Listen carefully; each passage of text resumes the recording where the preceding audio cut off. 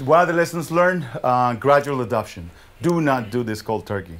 When you read all the studies that say you're going to take a 20% or a 30% productivity hit, you will if you do it, all of a sudden. If you tomorrow decide that everything is going to be electronic, you're going to take that kind of a hit. But if you choose the segments of your practice that are more predictable and that are easier to manage initially, you'll be able to gradually ease into it with less hits to productivity and with a little bit better staff and patient satisfaction, because patients do get pissed off when you're fighting with a screen that you're trying to learn and are already an hour and a half late to boot. You have to have an internal manager on each side. If you have more than one side, there has to be a person that can just support all the people in the office. You can't depend, I love you guys, but you can't depend on tech support alone. You have to have someone in the office that knows the software, that has received extra training, and that can support each other in times of need.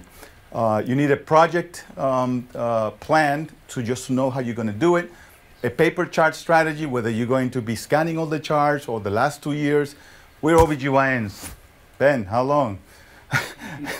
Forever. In essence, it's more costly to go look for those charts that are already 18 years old to shred them than it is to just store them.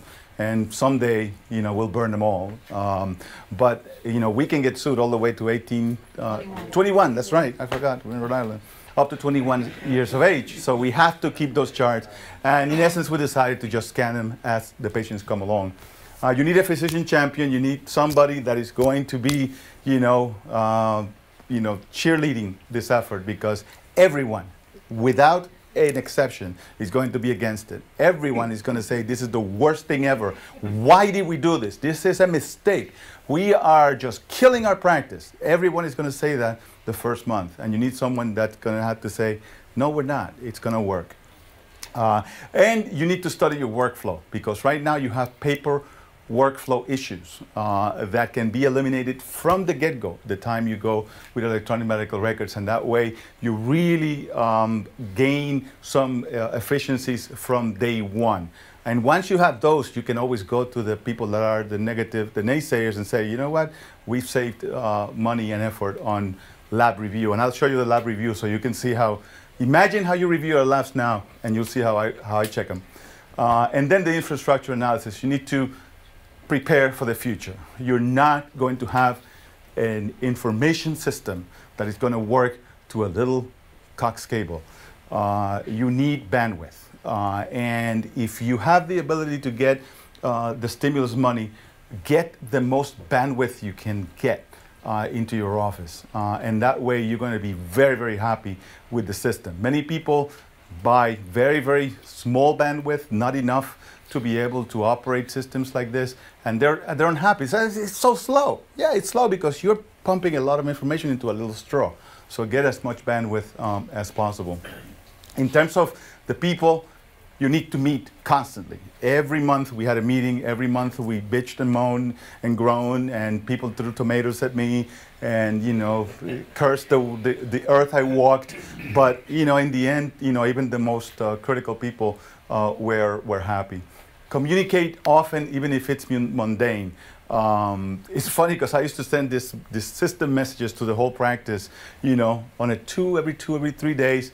Sometimes something simple. Oh, remember to do this, and how about this other stuff? And when I stopped doing them, then I started getting messages from people saying, "Hey, what happened with your messages?" So it really keeps people together. Praise the staff, because they are getting killed in this transformation. You as providers, you're going to have a tough time, but they really, really have a tough time, and they need to be praised instead of blamed for everything. And don't assume that everything is being done. Check everything for quality. And my beware of stamps issues is when we were doing scanning at the beginning, one of our scanners was holding the mouse, and the dialog box for the scanning was up. So somebody called her, and she, "Hey, Patty," and she goes, "What?" So she turned her hand, pressed on the mouse, and literally made a little square in the middle of the scanning dialog box settings for the scanner. So for the next 2 days, all we got for the charge was a segment this big, and I'm gonna look at my old chart, and I'm like, that's a little stamp, and I'm like, Patty, what's going on? Oh no, you can magnify it. Sure, you can magnify it, and you can see the words whim. That was it. So make sure that you have some quality assurance plans, and most importantly, the web-based versus the home server systems. And I told this to the guys. I mean, I firmly believe that a lot of companies know already that they are obsolete. They know this is not going to work. To having your own computer, with your own little software that you maintain and you work the database, it's not going to work. You're not going to be able to have the connectivity that is going to be demanded for the stimulus and for a meaningful user. And what's going to happen is that many of these companies are going to lower the prices to lure you into buying. Oh man, this one costs this much. This one is much cheaper, and only one payment. Beware, you can lose your shirt with home server systems. Not to mention you have to have somebody to operate the damn thing. I can barely get my laptop to project, slides.